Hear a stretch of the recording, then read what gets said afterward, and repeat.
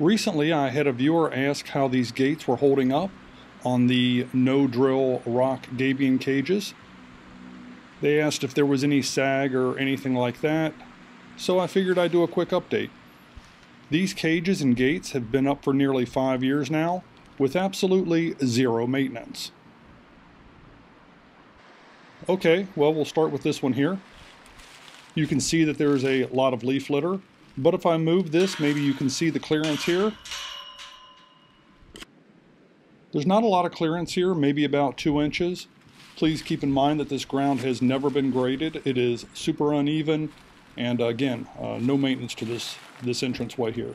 But anyway, let's give it a swing, and you can see that it opens smoothly and completely perpendicular to the cage.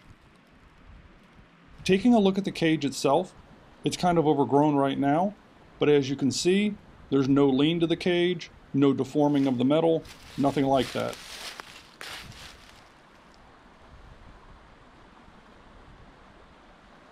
And keep in mind that that pole there does not go into the ground.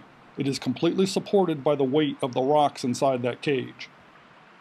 I'll link the original video about how I built these cages down in the section below. But at the end of the day, this side is rock solid, pun absolutely intended. Let's take a look at the other side. It might look like the gate is leaning, but that's just the level of the ground.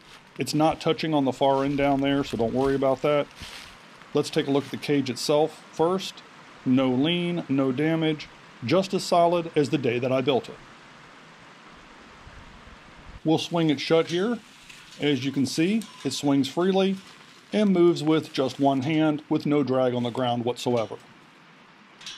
And it opens just as easily, and I did not have to lift up on the gate whatsoever to get it to move. I'll try to show you the clearance on this one as well. Again, it's about 2 inches, but it's very difficult to see because of the grass and the leaf litter down here. Here's this side again one last time.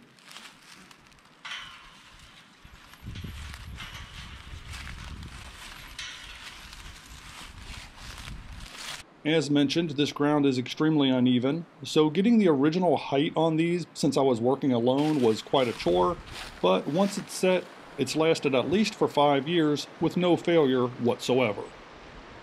I hope you found this update informative.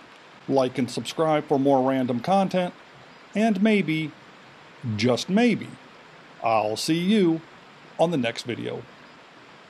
If you enjoy videos about the randomness of our amazing world, consider clicking on the globe to subscribe, or maybe checking out one of the other videos right here.